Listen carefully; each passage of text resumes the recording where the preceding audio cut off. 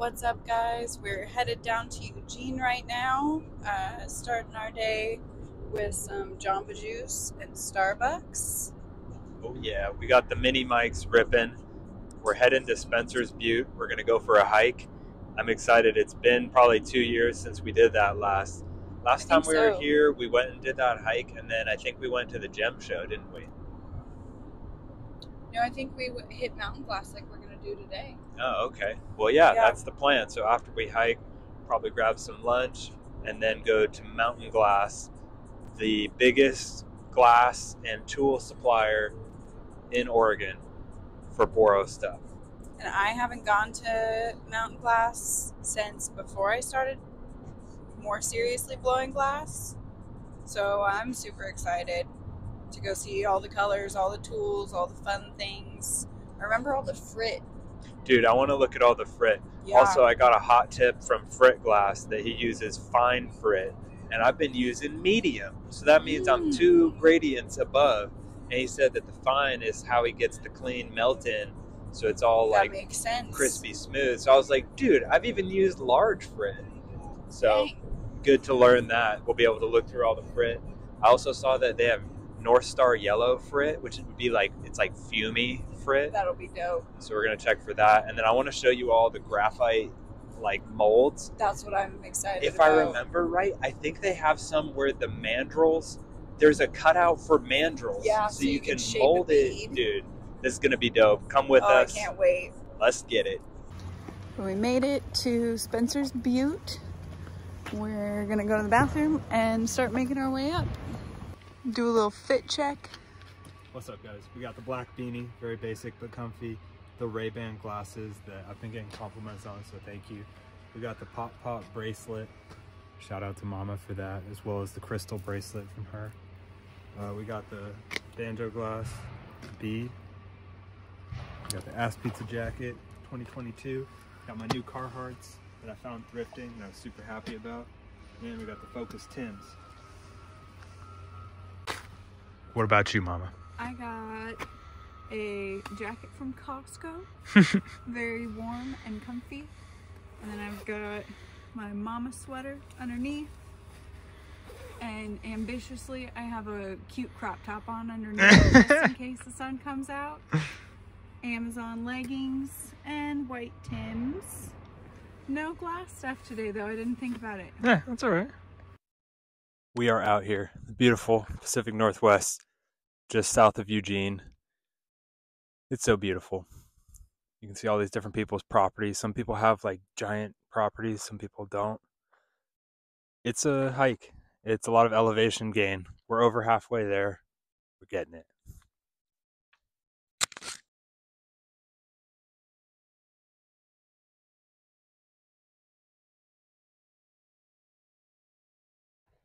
We made it to the top. The view is incredible. I'm thankful that it's so bright and clear out. And I noticed there's a lake off in the distance over there. And if it's Fern Ridge, I think I caught a 3 to 3.5 pound bass there approximately 14 years ago. Anyway, I remember fish, okay? Not always people's names, but I remember what pound of fish I caught. It's one thing my son knows me for. He knows me as the guy who can tell him like if it's a 3-pounder or a 5-pounder. Anyway, it was a beautiful hike. The weather feels amazing. There's cute chipmunkies all chipping around.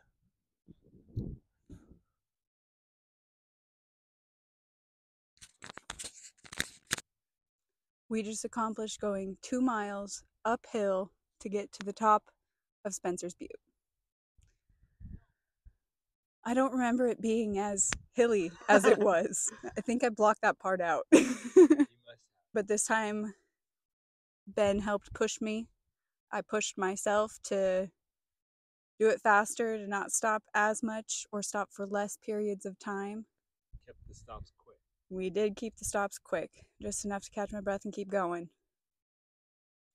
But it felt really good. It shows that I've improved through my fitness journey. Even if I'm not at the end of my journey, I would not have done this years ago and over 100 pounds heavier. I would not have chose to do something like this for myself, for my body, and for my mental health, and to spend time with my partner who I love. Like, a lot of things held me back from doing fun stuff like this. And even though it's challenging, it's very rewarding. I brought this new piece that I made up to the top of the mountain. I'm really trying to refine the quality on stuff. For a while, I've got by with my artistry and my visionary pieces being the anchor to my work, but more recently, I've recognized that it's more important to focus on the quality than ever. So at this point in my career, I'm really trying to focus on the quality and get everything the proper thickness, the proper fit, and how I intend it to look. And this piece represents that, some white frit, opal on the back,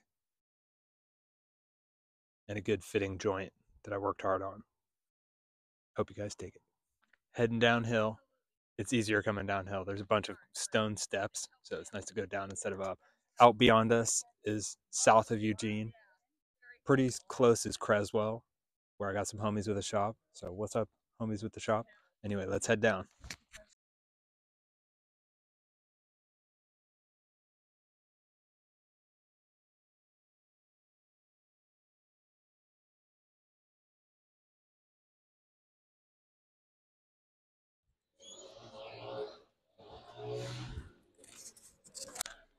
We got our number here at Cafe Yum. Original bowl, large, and then one with chicken for Mama. It's going down. We gotta get some water though. Let's see if the microphone will pick up the water.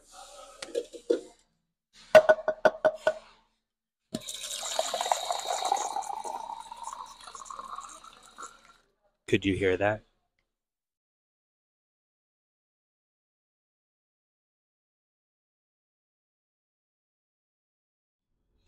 We are back on the road, headed to Mountain Glass next. We're 13 minutes away, and we'll show y'all when we get there.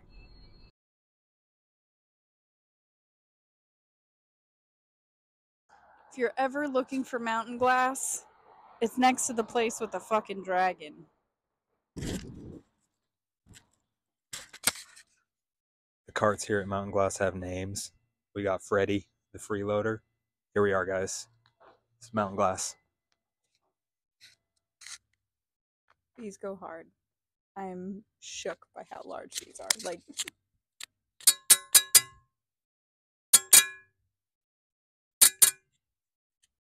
these are so pretty. They'll get you. We found a leaf masher. Smash some little leaf pendies and stuff, or attachments, I guess. Whatever you want to be a leaf.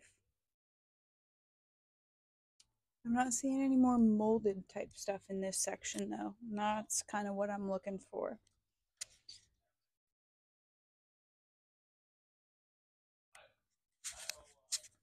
At Mountain Glass, we got our haul put together.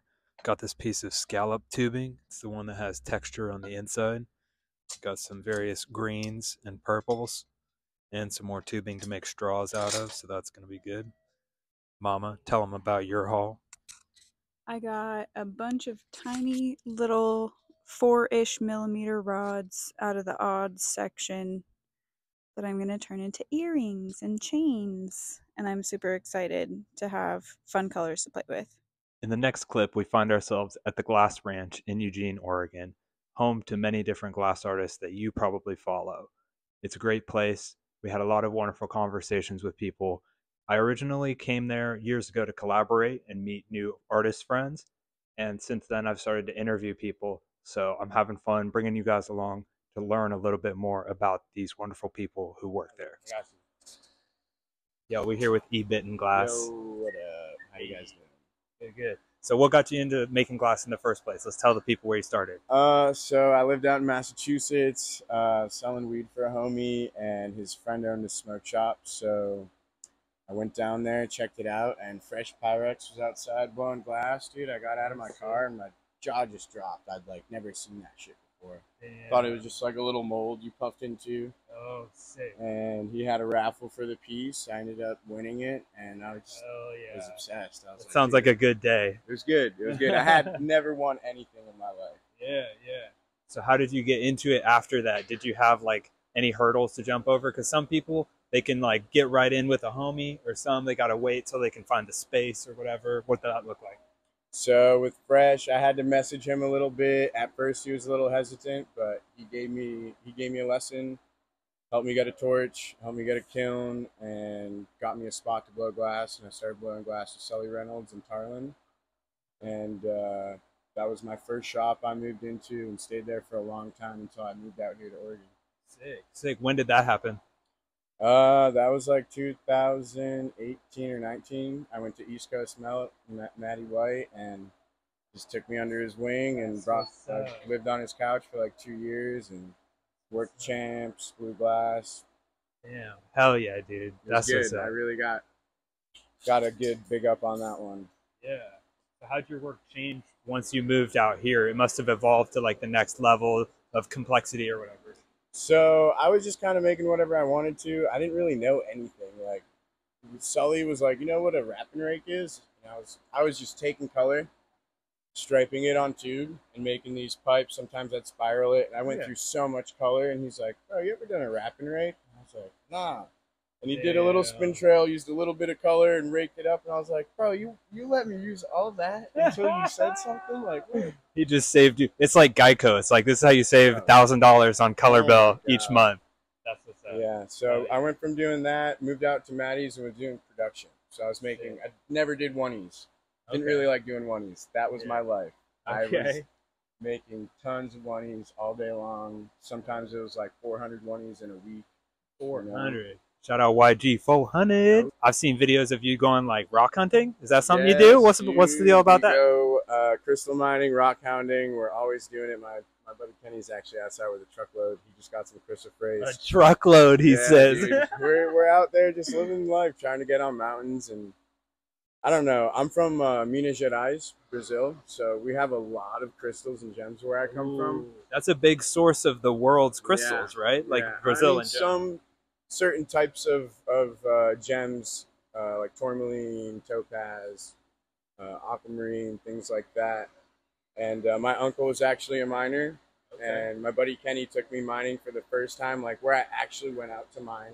So mining to you, is that kind of different than rock hounding, like, forgive me, but like white people do? Because no, like no, it's all the same thing. It's all the same shit? It depends on what you're going for. Like, sometimes you're going for agates, it's rock hounding. Yeah, you know, you're not really digging. Sometimes you might dig them up, but you're not really like. So you're hitting veins? You hitting veins of gold? Like I'd be getting that gold, bro. I'd be trying to. I got a little gram last summer. I spent 10 days though roasting in the river to get 1 gram of gold. 10 days on a gram. My homie were supposed to split it, and he felt so bad. He was like, "Bro, you can just have it." That's not even Bitcoin, man. That's just gold. A gram of gold. Do the math, dude. What is it? Okay, 28 in an ounce. A gram's like $60. So it's a 20. You know, you ain't making $10. 10 days. It's rough. It's rough. Fuck yeah, dude. Appreciate the interview. And it's like you never put like the same community vibe that really like makes sick work. Like we fueled on dabs. We just work with good vibes and make fucking really dope Freedom. shit. Just keep free over there. Yeah. Like it. Fuck yeah, dude. Appreciate you talking. No doubt. Yeah. Yeah, I mean, it was cool to kind of see there's a lot of different stuff going on, and you can kind of tell when you would talk to them about who the influences were. It seemed that it was very specific to if people were coming through town or just kind of who they learned from. I mean, a lot of the German guys had a lot of scientific background because they learned in more of a scientific kind of place. Shout out to Roar. Yeah, I mean, so you're talking about influence from other European glassblowers. yeah, Because it's not really like people like you commonly touring. I think there were some though, like some of them talked about Eugene coming through and things like shit. that, right? So I think some people would come through at different points, and if some of those artists got the opportunities to kind of connect with them, then that helped influence their stuff. Yeah, brushed off. Did you encounter Hashba Glass? That's the dude I follow. I don't know. I think he's in Spain. I don't know if that's where you traveled. Where did you travel? I went to a lot of places, but I don't think I encountered them. I can't remember. I met a bunch of people in Barcelona because I was there during Spanibus.